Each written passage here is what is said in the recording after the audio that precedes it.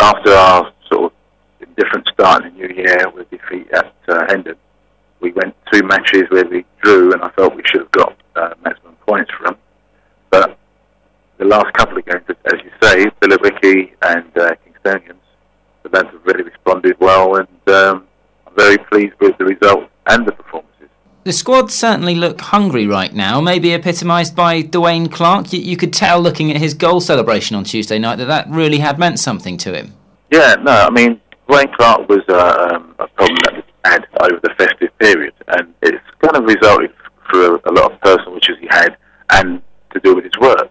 But the difference now is that, you know, he notifies me and he lets me know. So what happened regarding, say, Tuesday, for example, he called me Tuesday lunchtime and said that he'd struggled to get there in time for the start of the match. He could just about make it.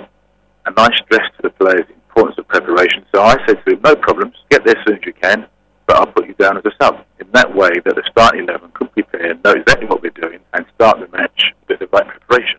And Rocky Baptiste back among the goals. Do you think that miss of the century had left a bit of a hangover for him, or is that just football sometimes as a striker? I think it happens to strikers at some period in their career, especially the goal scorers.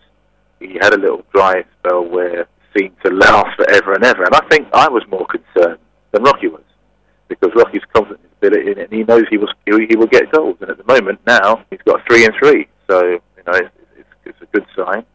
And Kurt Morley, who came in for Dwayne Clark Tuesday night, worked incredibly hard and epitomised the hard work that my side are putting into these matches, and we're getting a return for it.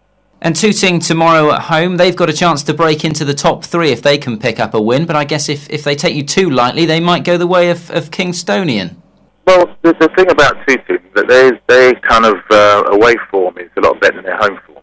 They've won almost twice as many matches away from them they have at home, whereas we run more or less twice as many matches or more matches at home than we have away from them. So something's got to give. My players are prepared and ready for it. And, nothing's going to be easy, but the squad are kind of prepared and the belief is there. So we go into these matches confident and going to give it our best shot.